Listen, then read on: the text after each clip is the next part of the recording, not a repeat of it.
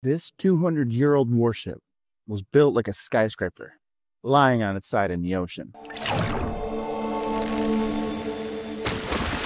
Everyone knows old Ironsides, the USS Constitution, War of 1812 legend, and that it still has an active crew today.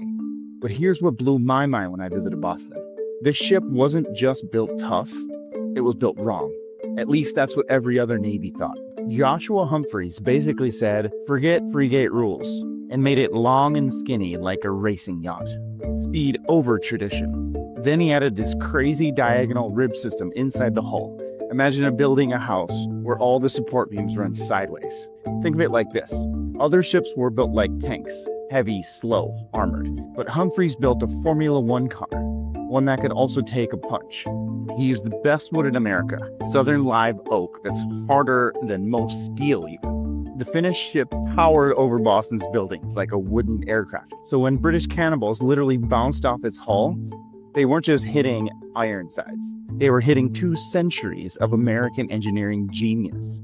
Sometimes the best defense is just refusing to play by anyone else's rules.